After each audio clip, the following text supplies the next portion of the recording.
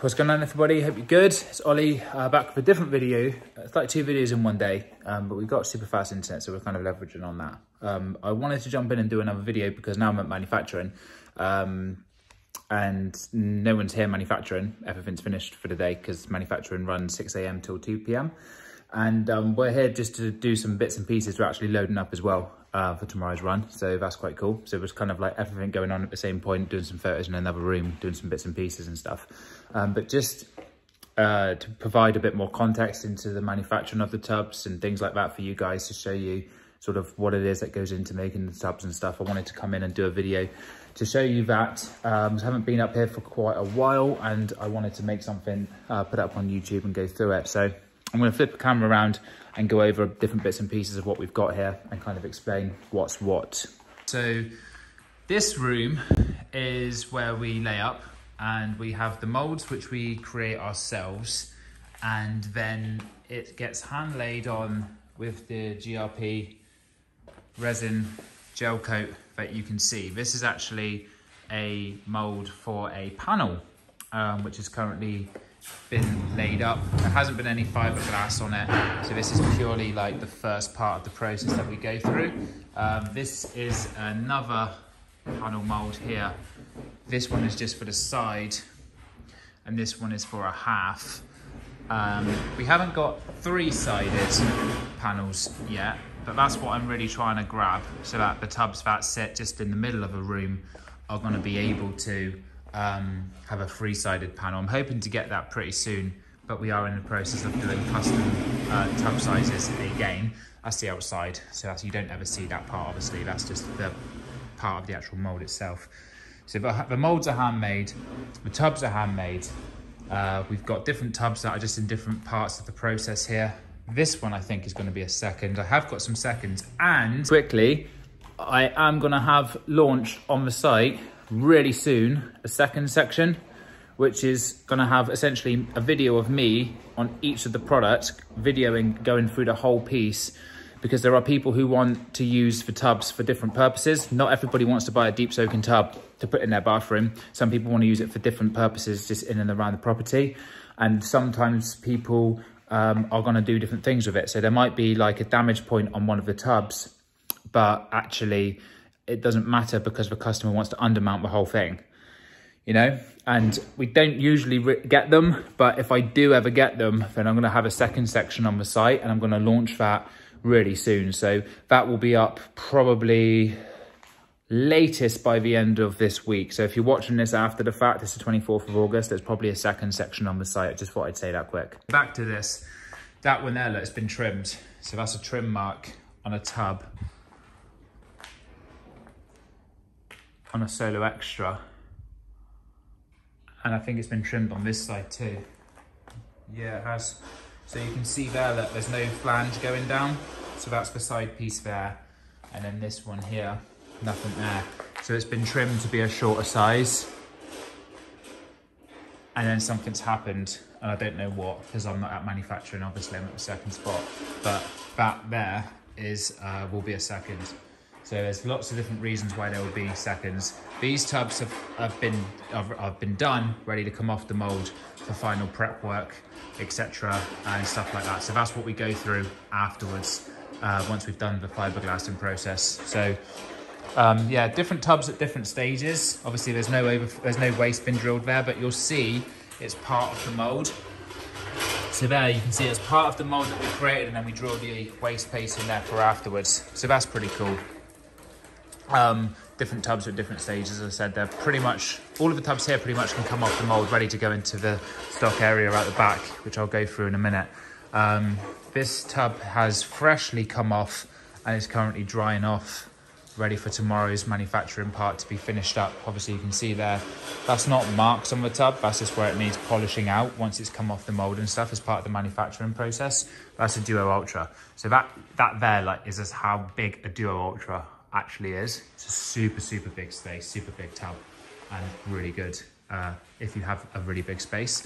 So that's kind of that part, and then through here we have the fiberglassing section. So as you can see, oh, don't mind this is just the massive deep plunge that we're making at the moment. It's still in the manufacturing process, obviously, but this is a custom size that we've made. It's 82.5 wide, 115 long, and 120 deep. But like, that's carnage. Look at that, that's Tiger. That is on a pallet. Obviously it's raised because we're moving it. Just done some nice photos. That's a custom job. And it won't look anything like this when it's done. We'll shoot it properly when it is. But that's an example of a custom mold and the work that goes into making a custom size. So on custom sizes, we've got two different pricing structures, two different pricing points. The first pricing point is if it's a size that we would look to use ourselves to have as an extra model moving forward, it's one price. An example of that would be something like a 1250 by 1250, and then 1150 by 1150, 1400 by 750, 1400 by 800, 1600 by 800, 1600 by 750, and if they were all 600 deep, that would kind of be that first price tier. It's a lower price tier. Something like that is the other price tier, because we're not going to have ourselves with a 1200 deep tub. This is a plunge pool, 1200 deep, 82.5 wide. I actually thought you might have took a picture of me whilst doing it. I thought it'd be quite good. No? Just going live. Yeah, that's the other price point basically. So the two different price points, we can make anything really, and we'll be able to get it to you as well because we use our own truck. But that's the way the price points work. So if it's a 600 deep tub, and if it's around the sort of size and parameters of what we've already worked with, like a configurable of, then we can do that. If you've got a size that is perfect for one of our tubs already, that's great. There's 12 that we've listed. 11 that's been made, the 1800 by 1050's come in. If it's a size that we're close to, then of course it's a much more lower price because we'll reuse the mold size. So we're getting shots right now, just of manufacturing, which we're going to use for the site because we've updated the site. It's nearly all finished. This is another Duo Ultra being made. I did say recently they are super popular. A lot of people do purchase them. So essentially they're at different phases. This one here is just the pre-mold phase on the feet. See that there? That's a good shot there for the underside of the base of the tub to show you that extra baseboard, because like that's the extra reinforcement piece in there that makes it super solid, no creaking, no messing around when you stood on the tub. And then you can see the sunk out piece for the waist underneath, and obviously that there. Sorry if it's flickering, it's just to do with the frame rate, but and the lights we've got in here, but that will be cut out obviously as the waist point on there. So that's after it's been sprayed, and that's before it's been sprayed. So that's just on the gel coat phase before anything else happens. That's the end of the first phase, and that'll be dried off by tomorrow, ready for spraying up. And then that there is after it's been sprayed up. So loads of different times of the build process that we go through. This is after we've done all of the other bits and pieces that we go through. As I said, this one's come off, needs polishing. So that's sorted. Look how deep that is.